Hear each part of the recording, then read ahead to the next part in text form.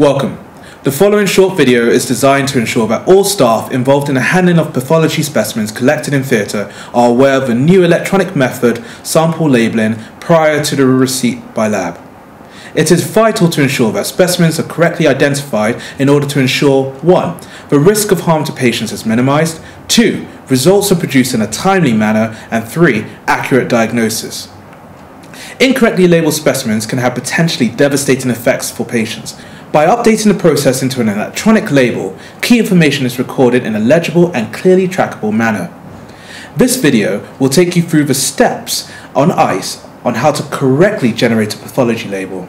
It is the responsibility for all staff involved in specimen collection to ensure that specimens are handled correctly. This includes clinicians, ODPs and nursing staff, as we are all one MBT. Patients should be identified ideally by asking them to state their name and date of birth. This should match their wristband and consent form. This is usually done automatically as part of the WHO checklist at the start of theatre. Then, using an MRN or one of the other identifiers, search for the patient in the ICE.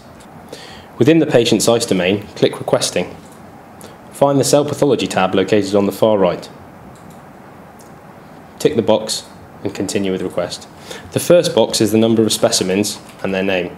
Please make sure that the labelled specimen 1, 2, etc. is the same as the collected specimens. The second box will ask you to state the total number of specimens up to a maximum of 50. Then, the clinical detail. Please include any relevant clinical detail and biochemical tests such as PSA in cases of prostate, for example. After this, you will be asked whether the patient is on a cancer pathway or not.